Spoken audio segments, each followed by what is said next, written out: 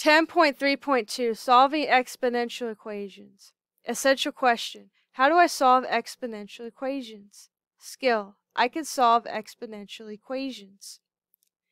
10 to the x plus 3 power minus 7 equals 44. The first thing we want to do is to isolate the base.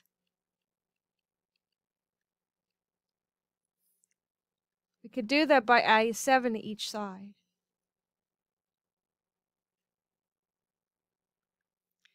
10 to the x plus 3 power equals 51. Then we want to log with the base of whatever the number is on each side. In this case, we're going to do log base 10. Log base 10.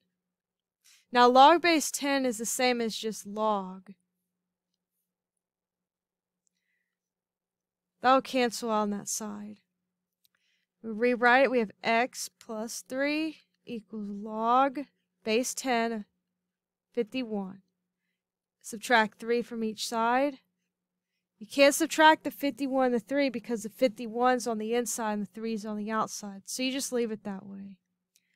X equals log of 51 minus 3. And that's your solution. Answer the essential question and then try the other examples below.